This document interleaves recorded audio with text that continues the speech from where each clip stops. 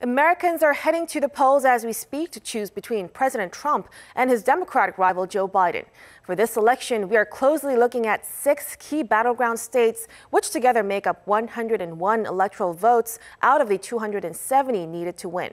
We will bring you live updates on those key states by breaking them down. But first, let's check on the 3 Sunbelt states first. Now, Kyung-eun, what's the latest? Mok-yeon, we're closely looking at Florida, North Carolina, Arizona. These are the states that President Trump won back in 2016 election. So Trump is trying to recreate the map to win the race, while Biden is trying to expand by coloring the states in blue. Latest polling shows Biden is ahead of Trump in 2 of these states, but the margin is extremely thin. In Florida, Biden is leading Trump by less than 1 point. In Arizona, the margin is the same. Only in North Carolina can we see Trump just barely in front of Biden.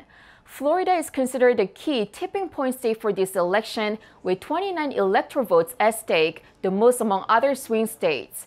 Neither candidate can afford to lose Florida, especially Trump, given national polls show that 2 other Sunbelt states, which were traditionally Republican strongholds, have become toss-up states.